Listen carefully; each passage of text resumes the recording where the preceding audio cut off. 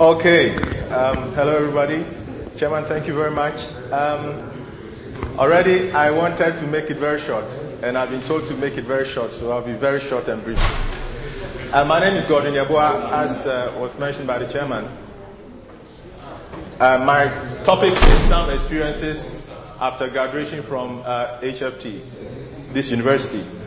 And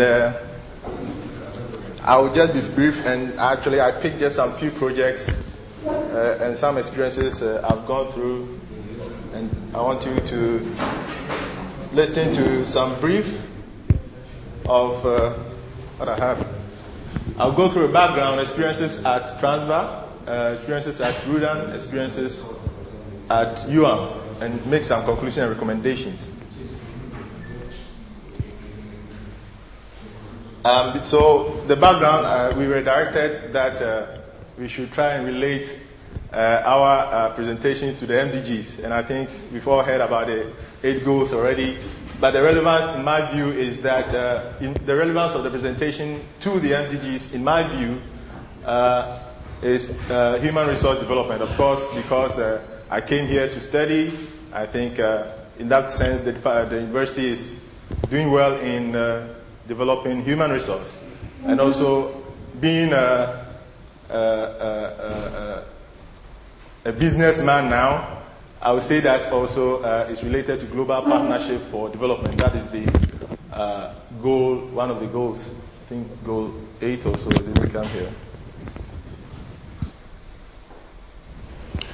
So the background. I graduated from Kwame Nkrumah University of Science and Technology somewhere around 2000, and then did my research assistant as a national service person in this university, and then from there I had the opportunity to come here and study geoinformatics and photogrammetry, and then also software technology. From there, actually, I had the opportunity also to work in Transvar International. Is a company based in Munich.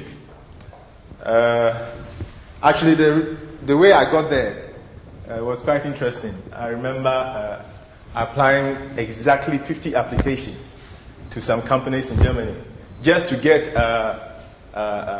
what do you call it, diploma by master thesis offer from a company. I wanted really to do my master thesis in a company, a German company, or perhaps I considered United States and then my own country. So actually the applications were even more than 50, but in Germany I did 50. And out of all of these applications, I got one, and that is this company. And it was very interesting. When I went there, I was expecting some kind of strict interview. I went there, and luckily for me, I think I took the German course very seriously. So I went there, and I was quite jovial, started Guten Morgen, and continued like that, and they were very happy. And then all of a sudden, I just said, when do you want to start? So that was it. And then I did my master thesis there. That actually was in the second degree, software technology. And then afterwards, they employed me there for almost a year. And then I will share with you some of the few things I did there. So from there, I went back to Ghana. That was around 2005.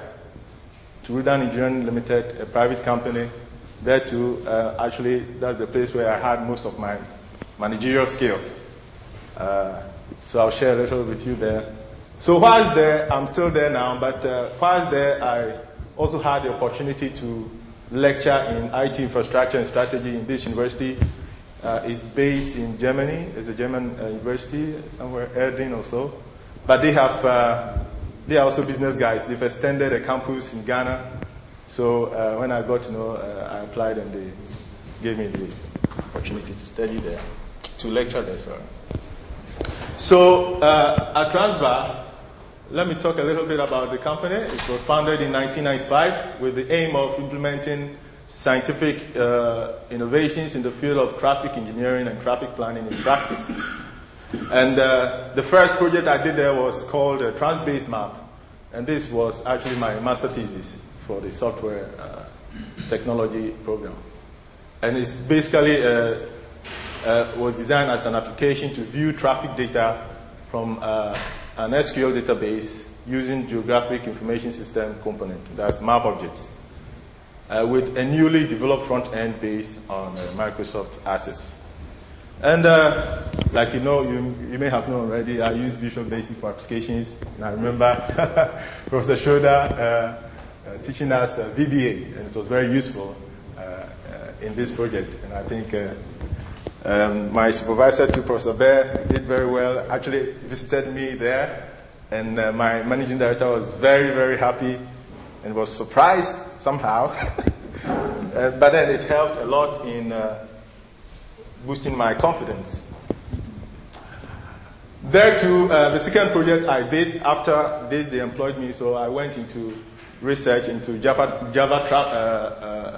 API. But then it was basically some kind of interfaces for traffic systems. So basically what I want to say is, for instance, this is one. You can see here. This is an assignment, for instance, given by the traffic engineer, who is also sort of Java illiterate. So he will have a schematic diagram, a sketch like this, either on a paper or, in this case, Microsoft Word. And then my task is to transfer that into that.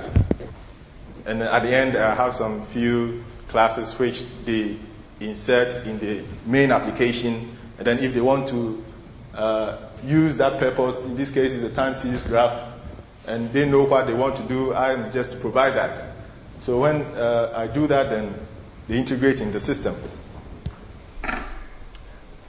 The third and the last project I did before going to Ghana actually was called Display Engine, or Variable Message Sign. And it was purely a combination of XML, SVG, and Java. And this one, you can see here, I'm trying to point an arrow here. And my task was just to display this kind of blue board or a signboard. As you can see along the road, when you're driving, these signs always direct you or give you some message as to how you should behave on the road. And so they had everything, all the files in XML. But then how to display it, actually it is a bigger project called Traffic Vision or MobiNet, something like that, in Munich. So they have, this is a big computer center, and they wanted to display that.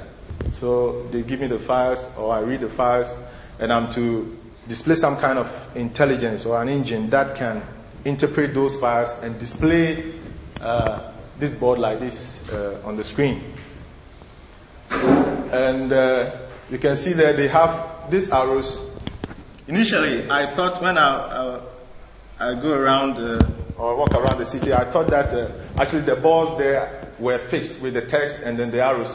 Not knowing that often they call it some prisms, which rotates and at times changes the text or the arrows as and when it's needed. So somebody at the computer center actually has to configure or enter something here or there, I don't know.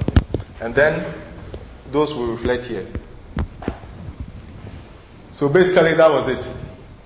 And then I had to go back. But then there maybe what I want to add to it is that the difficulty for foreigners often is having getting the they call it open to allotment.